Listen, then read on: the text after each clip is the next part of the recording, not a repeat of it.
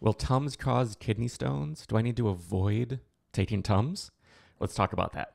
What do you say we just jump in? But how have you been doing? I, well, I'm looking, I haven't been feeling too well. I'm not going to lie. I've had a respiratory thing. And then today I had to wake up at the crack of butt to go get my mammogram. I call it mammograms at Okay. 7 a.m. You know you're old when you're going to doctor's appointments at 7 a.m. So I'm a little off today. I'm going to tell people, but Mm. I'm going to rally because, as we all know, the show must go on.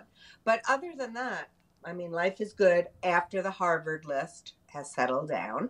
People are getting used to new oxalate numbers. Not so many, but, just the fact that there's a new list. And I mean, enjoying the beginning of summer here. How about you? Yeah. Yeah. I mean, I've enjoyed the last couple of days of sun and warmth. Really nice being outside all day. But it was crazy because I'm like, we already have so many mosquitoes. As soon as the sun went down, I was just eaten up, and I'm like, ugh, what is happening? Yeah, yeah. I haven't. I Mosquitoes not too bad here in the city. I know you're Yeah. just a little out of the city, so Hmm. it's not as bad here at all. But Yeah. I am waiting for the cicadas, man. I know everyone's talking about them. I'm waiting for them. We'll see what happens. It's gonna Have you be not seen them yet? no. I know the burbs Oh, have seen wow. them. Have you? Yeah, we have a lot of them. There were a couple in the house even, and they're Oh so hell big, so no! it's a I'm little saying right daunting. now, if I see those red-eyed, big-winged things coming near me, I'm not gonna fare well. I don't like it. Mm-hmm. It'll be Yeah. fun. It's Mm-hmm. something to talk about, though. Yeah, something novel. Yeah, Yeah, what do you say we dive into this question let's this go, week? It comes from Lewis. Lewis. Hello, Joe. This is Lewis calling from the Midwest. I had a question about calcium supplementation. I have discussed twice with my nephrologist, who's a very seasoned nephrologist at a major academic institution in the upper Midwest. And he has told me that it's okay to take a half of a thousand milligram calcium supplement like Tums with food if I don't have access to something like milk or another dairy product. And he said that postmenopausal women are often prescribed a calcium supplement, and he said it would work as well as with milk. And also, I know Dr. Coe on his side also talks about the utility of oral calcium supplements. Nothing, extreme, no extreme dosing, just 500 milligrams with a couple of meals a day in tablet form, I've been told, is okay. And I'm wondering why you think that doing that would be wrong. Thank you. No, I have to say this question. So it it is what his doctor said. If you don't have access, we know that calcium supplements in pill form can cause kidney stones. There's many research papers on this, so we know that that's the case. Here's specifics. Number one, people take Tums like candy. I've talked about this. If you go to buy Tums at the grocery store or the drugstore, the package will boast now 1,000 milligrams per of calcium per pill. So people are like, "Ooh, that's great," because nobody knows anything about this stuff, and they keep upping the calcium carbonate in these pills because it's effective. When you have acid reflux, you will get immediate relief pretty quick, if not immediate. So they're highly effective. But along with those packages should also say risk of kidney stones because it's a problem. Also, taking too much supplemental calcium, like in antacids, can cause hypercalcemia, too much calcium in the blood. So there's issues with it.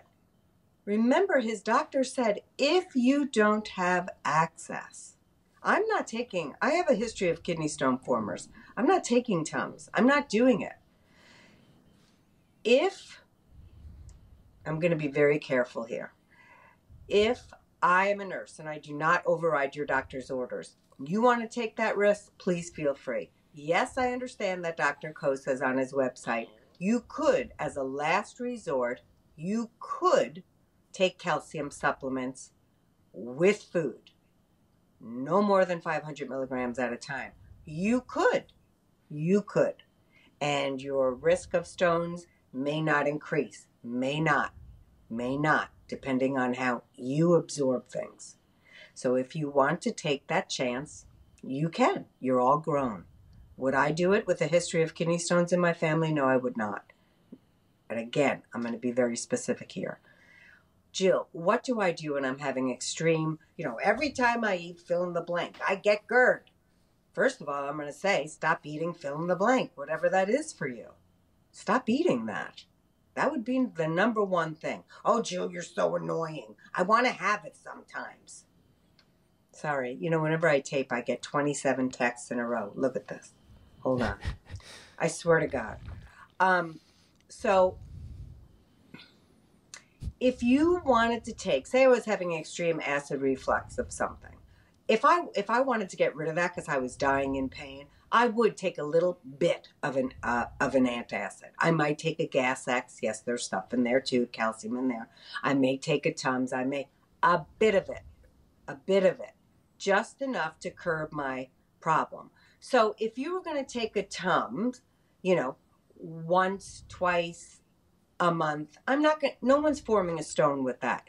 We're talking about the over abuse of things like antacids that have a lot of excess calcium carbonate or calcium in it, period. Calcium supplements, when taken in excess, can increase your stone risks. I've had many patients when they do their urine collection, they were on calcium supplements and their urine calcium was very high.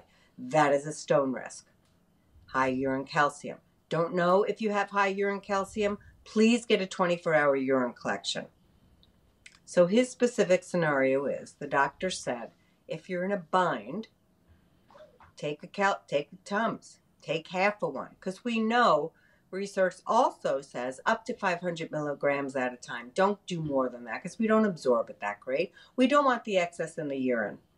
So could you do that and not get a kidney stone? You could, but I don't know. I'd almost rather not even I'd rather take nothing. Most of you haven't had any calcium in 50 years. Now all of a sudden you're worried about it with every little thing you eat. It doesn't work that way. Do your best to get your calcium needs met. It is best by food. Best by food, where it's naturally occurring. After that, you have, for people who don't use dairy, you have the supplemented milks. Are those better than naturally occurring calcium products? No. Is it better than a pill? Yes. Typically, the reason is because people will say, well, that's a form of calcium in there. That's a supplement too. But with those milks will come the instructions that no more than 500 milligrams at a time. Drink those milks with food. Just don't drink it. It's because it is a supplement. I have so many people in my practice, that is what they're using for the calcium needs. They're using the non-dairy milks. I'm not seeing high urine calcium markers on their urine. I'm not seeing that. I'm not. So I guess what I'm saying is, for those people that are going to be annoyed, what am I supposed to do for my reflux? Don't eat the foods that are bothering you. That's number one. But number two, there's many different reasons. There's illnesses, there's medications, there's many different reasons people have reflux. Talk to your doctor to see what is best for you. If the doctor says something like Tums, in the rare occasion that you have something and you need to take it, again, taking half a Tums with food, typically when you're having huge GERD problems, you don't want to take it with food, but taking a little bit of a Tums just to get that horrible feeling away, I'm not worried about that. I'm worried about the people that are downing 10 Tums a day, and they will tell me they were eating it like Pez candy. That's why they got a kidney stone, not just because they took a Tums here and there. I'm not worried about that. I don't like the use of Tums as when you do have access to other forms of calcium. I just don't like the practice of that. Again, everybody's grown. You'll do what you want to do. You may say it's a lot easier for me to down a Tums 500 milligrams with my lunch than it is to grab some milk or non-dairy milk. Do that, When you get your urine collection done, see how it's affecting you. That's all I can say. Because we all absorb things differently too. So if you're somebody who's going to be like, going to think, I don't really care what you say. My doctor said I can do it. Please follow your doctor's orders then. But I would suggest you doing a urine collection then too. I always tell people, if there's things you're doing that may make you a little nervous that you're increasing your stone risk, please do that while you're doing a urine collection. So you can see for yourself. Maybe his name was Lewis. Maybe Lewis can handle 500 milligrams a Tums once a day, no problem. Somebody right after him, not so much. So we've got to be very careful with the use of any kind of pill supplements if you are going to take them. And I'm aware, because I wrote that article with Dr. Coe about supplements and taking your calcium needs from supplements. If there's some people who have parathyroid issues, malabsorption issues, bariatric malabsorption issues, specifically from their surgeries, those people have to take a hell of a lot of calcium because they're not absorbing calcium. They're not absorbing a lot of things. So you must take those things with food and not over 500 milligrams at a time unless a doctor has told you specifically that that's okay for you. Because again, people with malabsorption issues may need to take more than that. That is between you and your doctor. For kidney stone formers in general, it is very important to get your calcium from food and drink. That's where we want you to start. People will say, well, I'm going on vacation. Maybe they won't have yogurt or whatever. Again, I will also say this. You could take a chance taking Tums during your vacation, or you could just do your very best because, again, most of you haven't gotten calcium for decades of your life. 1 week is not causing a stone it's just not. So, I don't know what to say about that advice. I've done this for a very, very long time. The advice has always been supplement is the very, very last form of calcium that you want to do. You'll note, I can't tell you how many people have osteoporosis. Doctor puts them on calcium supplements. 2 years later, kidney stone.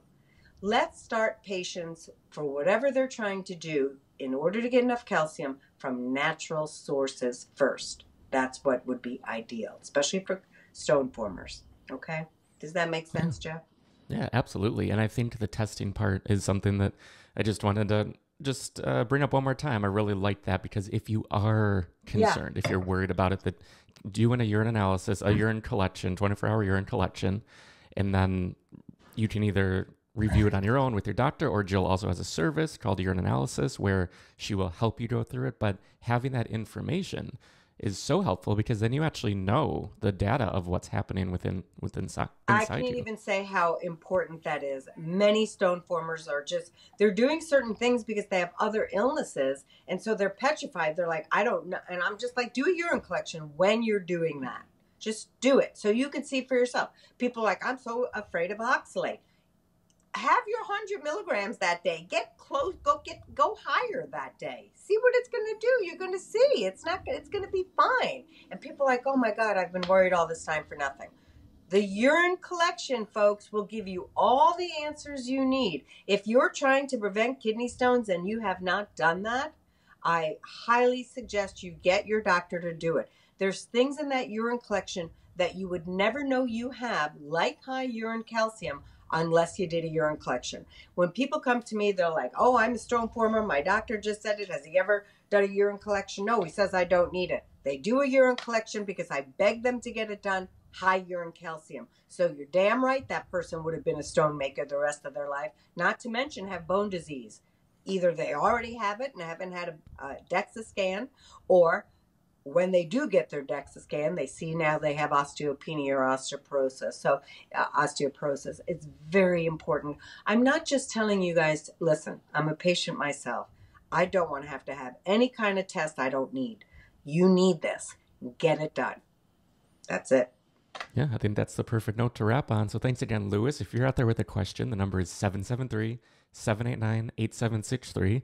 Again, this is Kidney Stone Diet Podcast. So if you want to dive deep into everything kidney stone diet related, just head on over to kidneystonediet.com. You can work with Jill directly. You can join the course, which is a self-guided course. There's so many different options, but you can find all of that at kidneystonediet.com. So again, thanks everyone for tuning in, for liking and subscribing, and we'll see you next week. Thanks, Lewis. Great question.